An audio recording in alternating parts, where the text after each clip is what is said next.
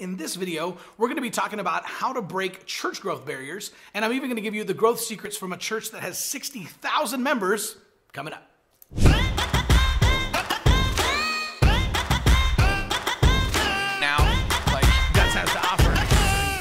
Hey, what's up? Welcome back, guys. Chris Abbott here. In this video, we're going to be talking about church growth and specifically how to break through the church growth barriers that all of us are trying to break through, right? So whether that barrier is 100, 200, 500, 1,000, or even more, everyone has a church growth barrier. And the bottom line is we have to do something different if we want to break through that barrier, right? So what got you here won't get you there. So let's dive in and talk about some of the principles you can use to break through those church growth barriers. Okay, so there's a pastor down in Honduras that, no joke, has 60,000 people in his church, right? And so when asked one time, hey, how did you grow the church to 60,000 people? I mean, that's crazy, right? Like, how many people in the world can say they have a 60,000 member church? Well, the pastor thought for a moment and he said, we used to have 500 people. And we would do everything that we could to grow. Like we would, knock on doors and we'd hand out invite cards and we'd go out and we'd witness to people and we'd invite them into church. And he said, and it would work for a while, right? We'd go from 500, 600, 700, 800, then something would happen and we'd fall back to 500.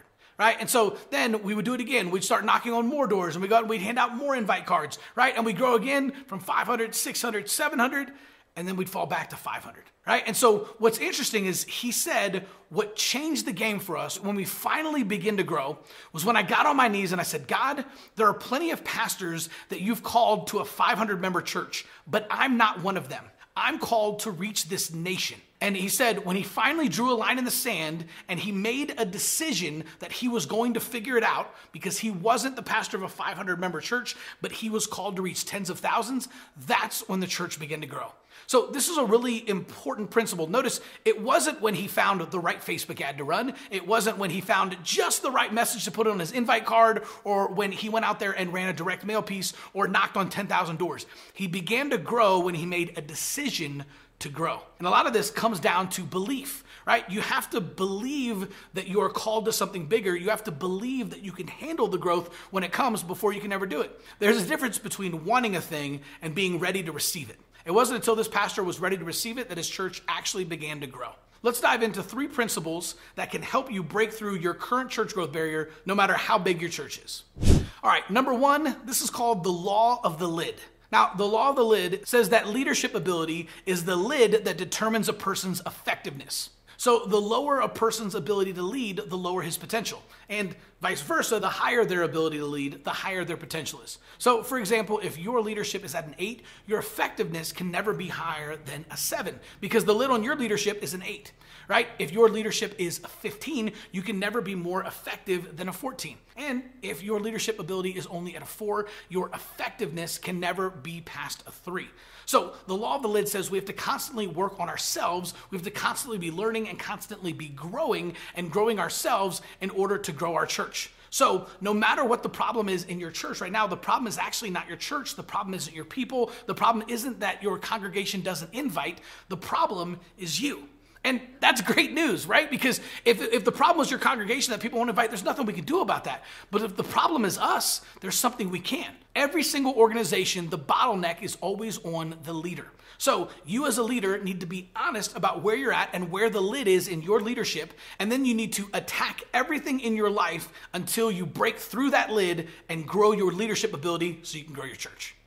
Okay, number 2, the law of buy-in. The law of buy-in says that people will buy into the leader before they ever buy into your vision. People don't buy what you do, they buy why you do it. So if you want to create a movement and you want to break through your current growth barrier, then what you need to do is you need to tell stories that connect with people. You need to demonstrate your values and who you are as a person and as a leader, and you'll attract those types of people to you because they're going to buy into you before they buy into the vision, right? People don't buy what you do, they buy why you do it. So if you were to tell a story about a time that you took the entire day off and let your kids skip school just to take them to the zoo because you've been working so much and things have been so crazy that you realize you've been neglecting your family. And then you tell this incredible story about the day you guys had at the zoo and how much your kids loved it and how they ate cotton candy until they were sick to their stomachs, and you tickled your daughter until she peed, right? That's a great way to connect with other parents, right? Because every single parent has experienced things like that. So by sharing those types of stories, you're actually sharing your values. You're sharing that you're a person of character and integrity, right? You value family over work and all these other things. And so without having to say any of those things, simply by telling that story, you're going to attract other parents and people who have those same values,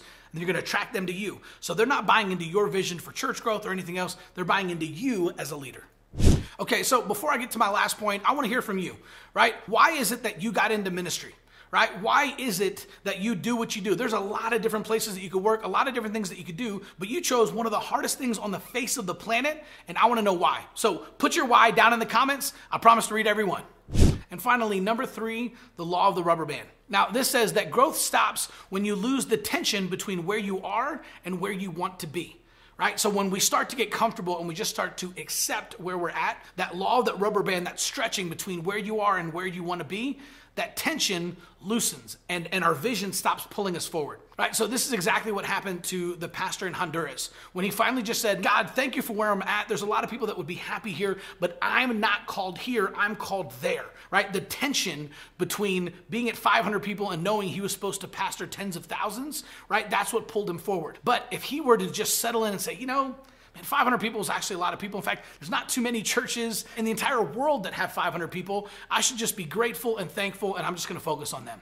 Right? That's the law of the rubber band. And when you lose the tension between where you are and where you want to be, you stop growing. So I actually had a chance to work with a church here a couple of years ago that did this, right? So Pastor West called me up because they were moving from one building to another. And those of you guys who have planted churches, you know how tough that can be. Most of the time, you lose half your people when you move from one building to another as a church plant, right? And so they were running about 350 people at the time. They were about 5 years old. And man, he hired me to help him run Facebook ads and get the word out about the grand opening they're having in this new building. And this was a perfect illustration of the law of the rubber band, because Pastor West knew that he wasn't called to just reach the people in his church, and he wasn't okay with losing half his people like most church plants would do when they moved buildings. So instead, he went all in, and he ended up growing his church from 350 to 800 in only 4 weeks.